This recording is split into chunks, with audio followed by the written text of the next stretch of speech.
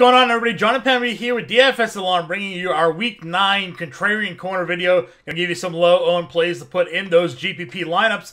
Let's kick it off at the quarterback position. We're going to go back to Joe Burrow here, just kind of old faithful for me this season in my DFS lineups here. And I think he's going to go rather overlooked given the matchups of guys like Lamar Jackson, Josh Allen, and even the value plays looking at someone like Tua and Jordan Love today. But Burrow has himself a great matchup here. The Browns are 25th in DVOA against the pass, but they're actually pretty staunchy against the run. I think Burrow's going to be throwing a lot, and of course he has those great weapons. Jamar Chase, T. Higgins, Tyler Boyd. Let's go ahead. Let's load up some Joe Burrow and sit back and enjoy probably another really strong fantasy performance this week.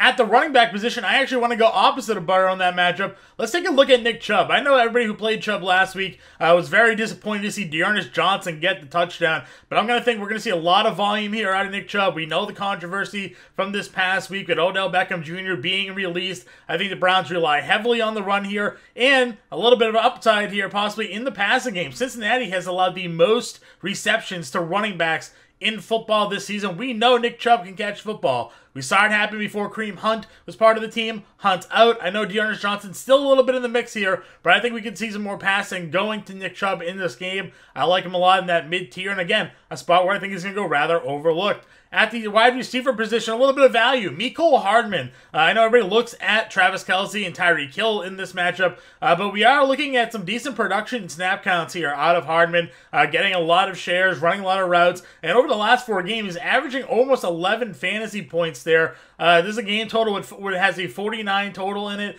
I think he could go a little bit overlooked. If you're looking for a value play, maybe a dart throw for those lineups, let's take a look at Hardman, see if he can find the end zone. Mahomes has to snap out of it eventually.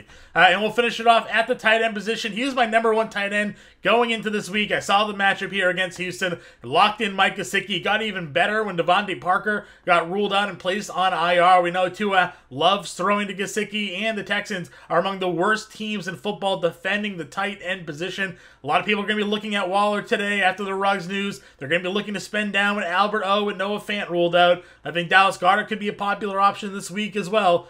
Why not go with Gesicki? He's been fantastic this season, right in that mid-tier. Let's roll it out against a very bad Texans team.